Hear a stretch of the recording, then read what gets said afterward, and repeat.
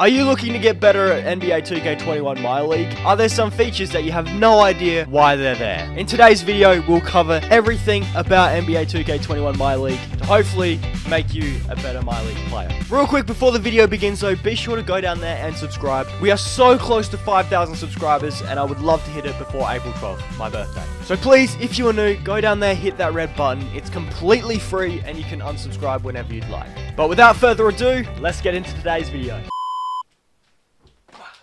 Alright lads, here we go with today's video. Hopefully you guys are all having a fantastic day. Today, we are covering NBA 2k21 MyLeague from A to Z. We're going through every single feature. Basically, this is our NBA 2k21 MyLeague how-to guide, tips and tricks, either or. It's here.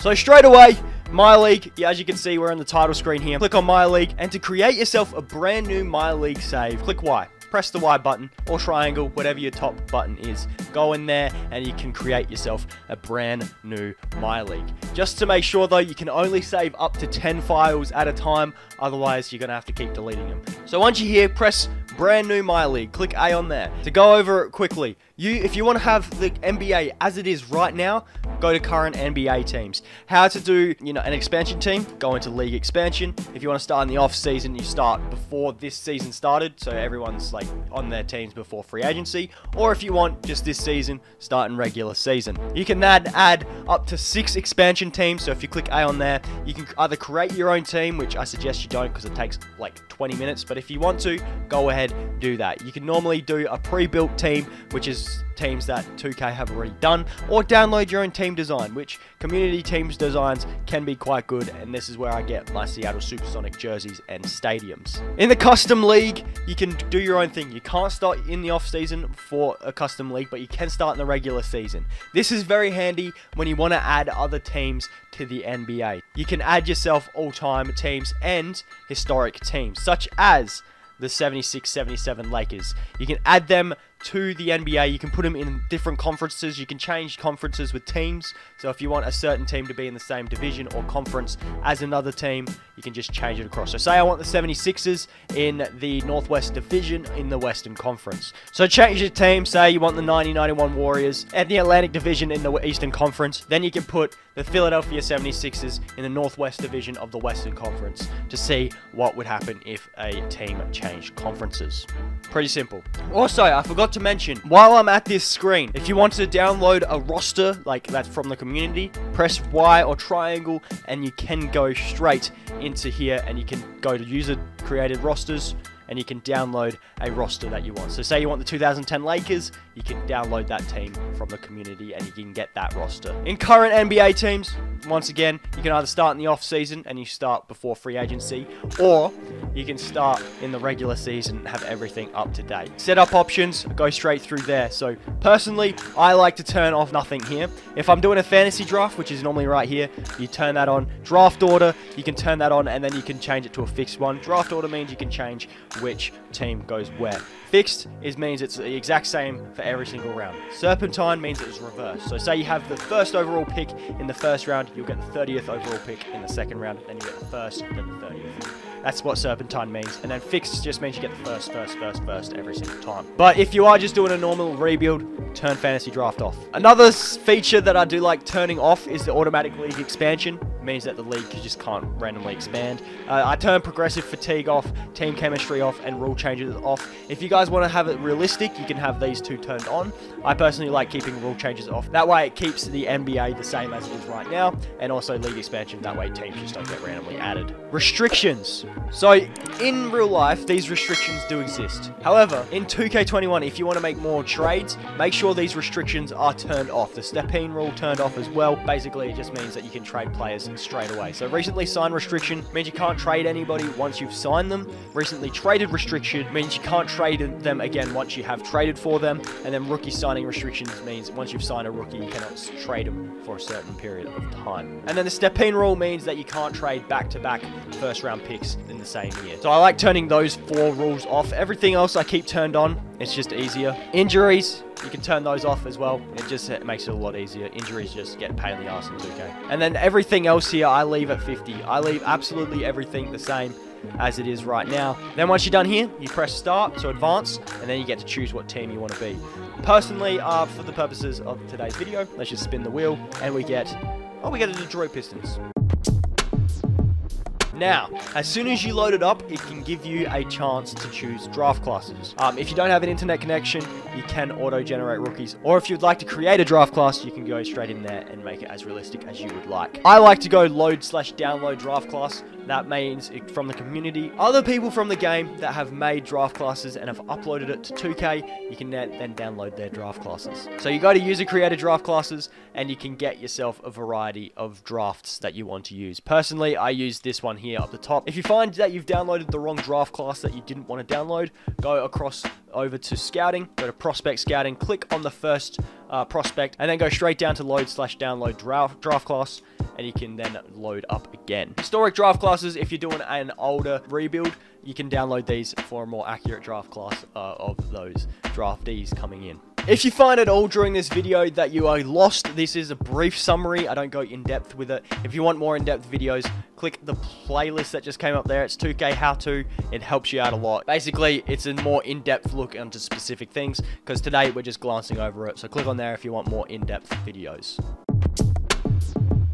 So this opening page that you get here is the season. If you guys would like to play in a game, just click on it, press A, and you can get yourself into this menu. If you want to play the game, you click on Play Game, and it will open up this menu here where you can see the team comparisons. If you want to play, then you just press Start Game. If you want to change uniforms, press Y, and you can change what uniforms you would like. If you press the right bumper, you can go across one. There is a social media tab. If you go across again, you can trade. You can make an untouchables list. So to say we wanted to keep Jeremy Grant as an untouchable, we list him as an untouchable. If there's a player that we want to put on the trading block, like Mason Plumlee, we put him there. And if we want if there's someone that we specifically really want, we chuck them on the target list. That's basically how those work. And then one more across, you get yourself the team status. So as you can see, there's a playoff picture there. You can see your team stats in the middle, and your starting five and your sixth man on the right, just below me here. So once you're here, you can press B, go back, and you can open all this menu. League news, I don't really look at too much until like end of the season. Social media, you've seen that. Transaction reports, this is basically a log of everyone that has been signed, traded, hirings, anything that happens in the league, you can find it here. Pretty easy. NBA records, basically all the records held by every single player right now. League history, as you can see who was the MVPs, Rookie of the Year, sixth mans. You can see past champions there as well, league leaders. It's pretty simple. We're going to go to the next important window, which is the front office. So once you're here, click the right bumper again. Or even the right triggers, right and left triggers, they also work. So front office, bang, roster. You can go, press A, and you can see your roster. If you would like to go across to proposed trade, click on there.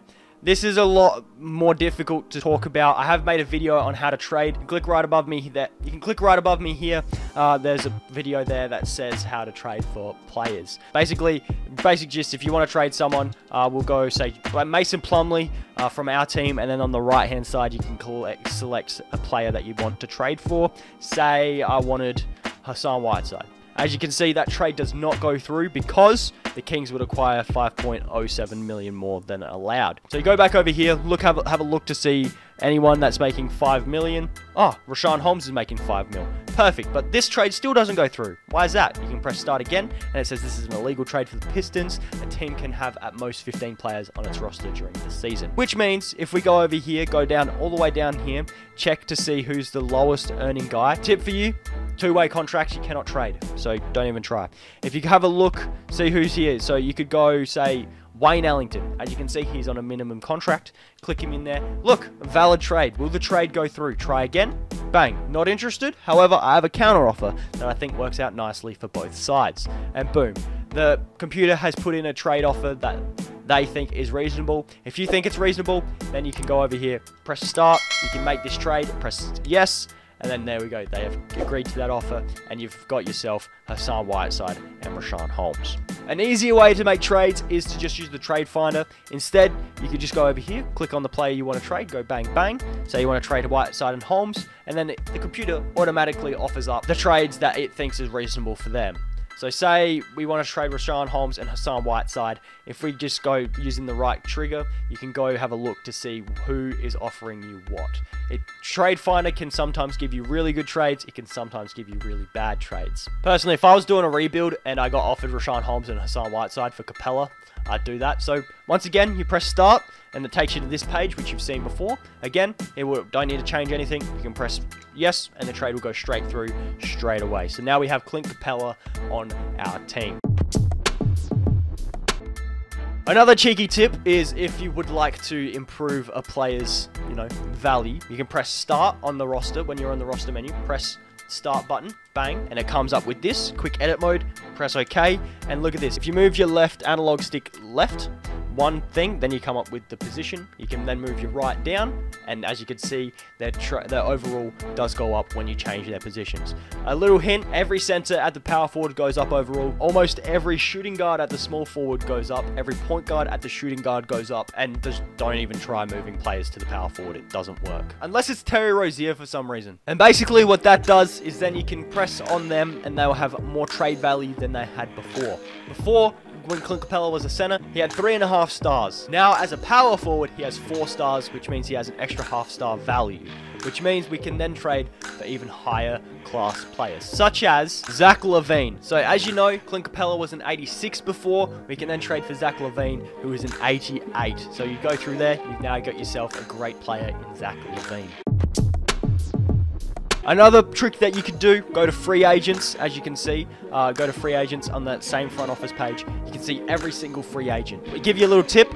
At the beginning of every single rebuild, go here and sign DeMarcus Cousins, if you can, of course. Right now, we tried to do that, but we do not have a roster spot available for him. So to change that, go to your roster, then go all the way down here. So who's your worst player? You see Tyler Cook. Click on him, then you can go to release to free agency. Press yes, and you've freed up a roster spot, and you can sign yourself a player such as DeMarcus Cousins. This screen here is the screen that you'll see during free agency when you want to sign a player.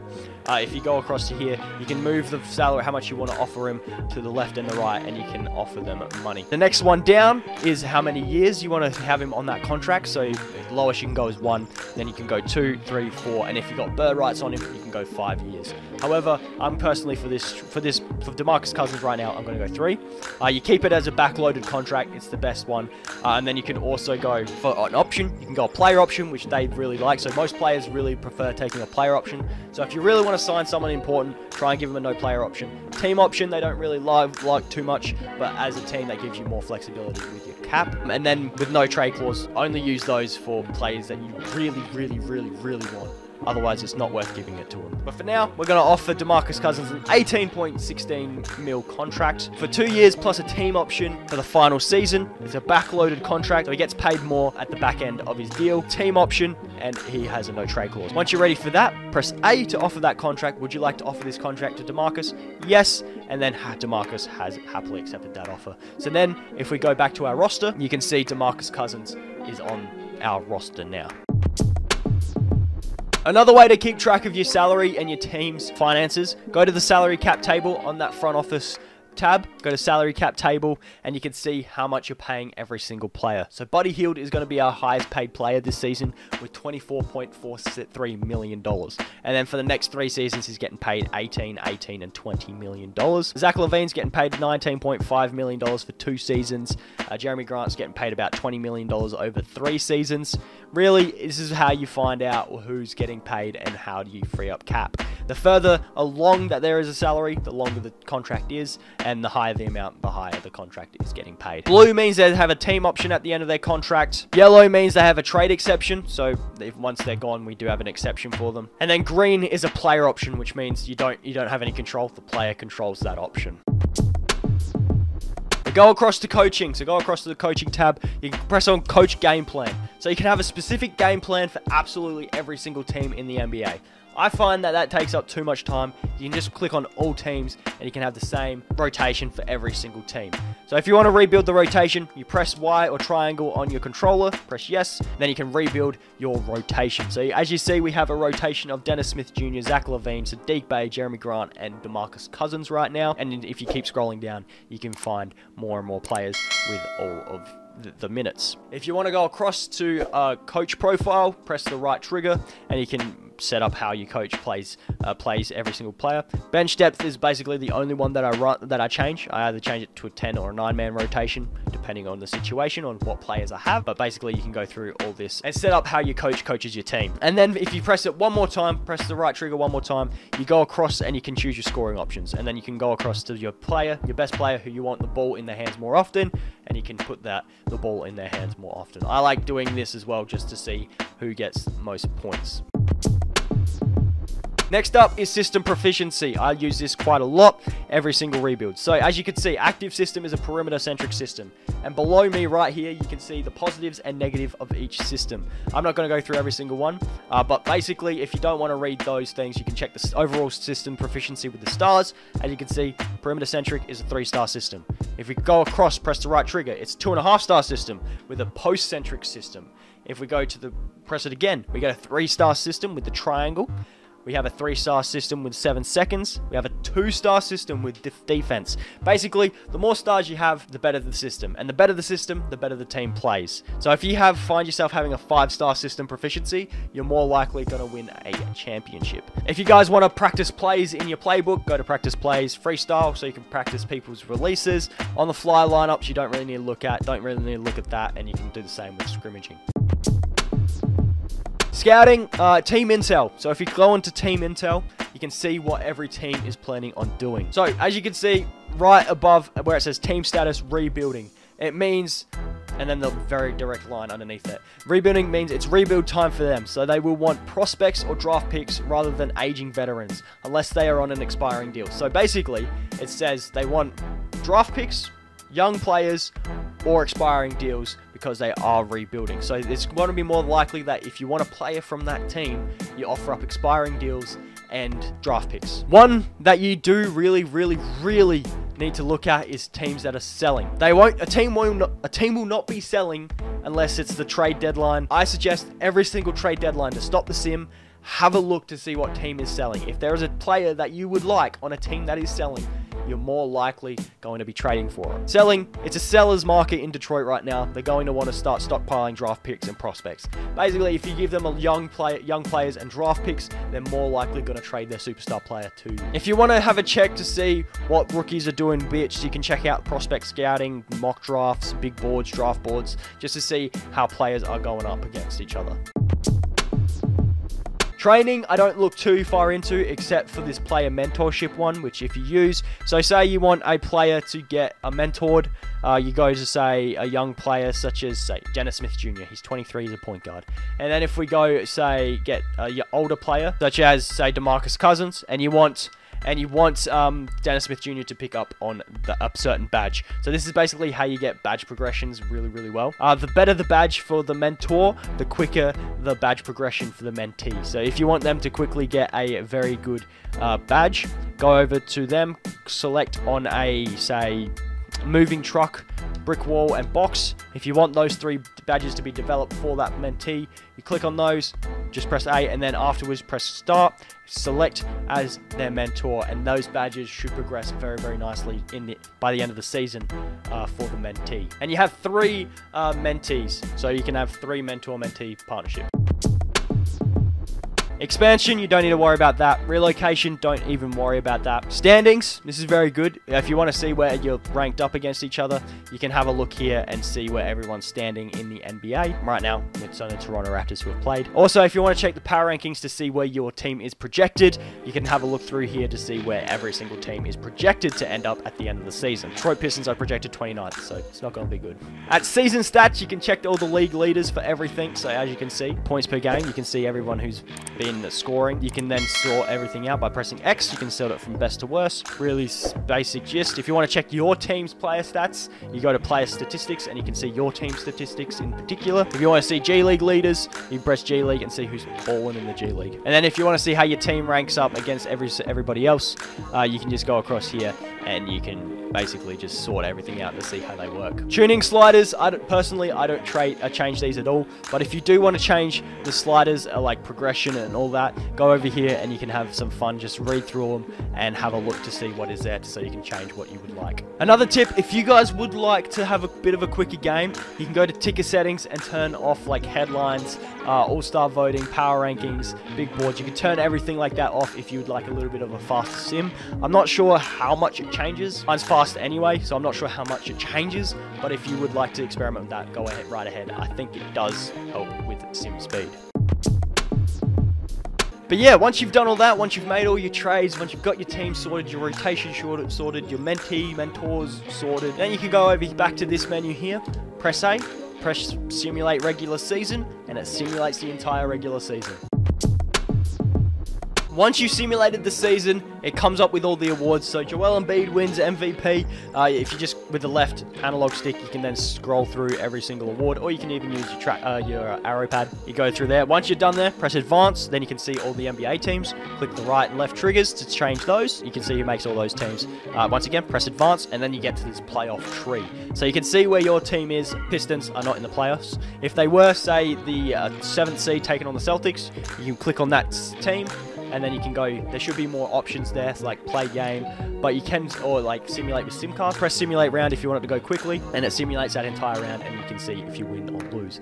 Then do that for the exact same for every single playoff series. Then once you've won the championship, and you've seen who wins finals MVP, press advance again, and you're in the off season. Then you can just basically flow through the off season. Hardest part is free agency, and we've already been over that. Easy as. I will give you a quick rundown. Player retirements, you can see what players have retired from the NBA. Staff retirements, I don't really care. You just sim over that. I sim over league realignment. Sometimes I look at the draft lottery, because if you go in there, you can see what teams have a percentage to winning that first overall pick. And then if you want to skip it, press advance, press skip, and you can see what happens. We actually ended up with the 3rd overall pick, which is cool. Staff signing. Okay, yeah, I'll go over this. So assistant GM is very important because you want better contracts and better trading. It means you can get players for cheaper and less money. So if you want a good assistant GM, pick up those guys, and then you offer the same. It's like the same as player free agency. Offer them the years, the amount of money, make their offer, and then it happens. If you want a better head coach, you go over here and press fire, and then you can have a look to see what head coaches are available. So say you want Oliver Gordon, same as that, just offer that contract.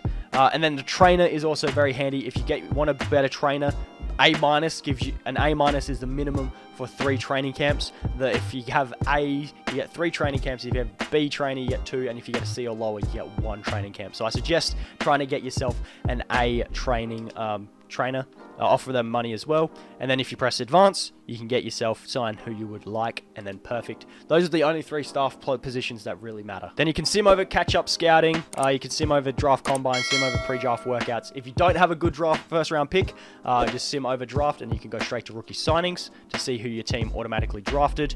And then you can see we picked up Kyrie Walker with our 3rd overall pick. Team player options, you can see who you want to bring back, who decides to come back if they have a player option.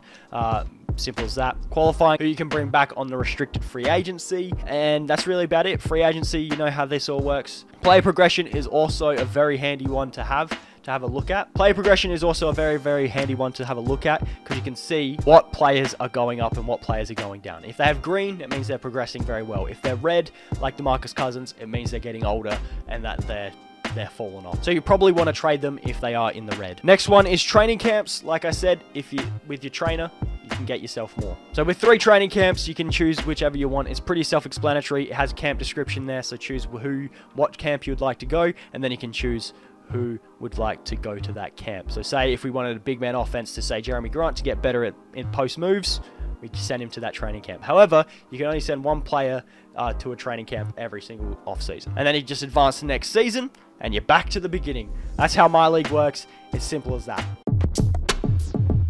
Like I said during the video, this is only a rough guide on how to do it. If you guys would like to see more, be sure to click on that playlist to see more in-depth videos on how to do certain things in NBA 2k21. But I am going to leave this video here. Thank you guys all so much for watching. If you guys learned or enjoyed it, be sure to go down there and subscribe. It does mean a lot. We're trying to hit 5,000 subscribers and we could use your help. So please go down there, subscribe, like the video, helps us out a bunch. Or you could even just click there because that just came up. Or there if you want to watch another video. Go on. Wouldn't hurt you. Go on. Click another video. Click another video. I know you want to.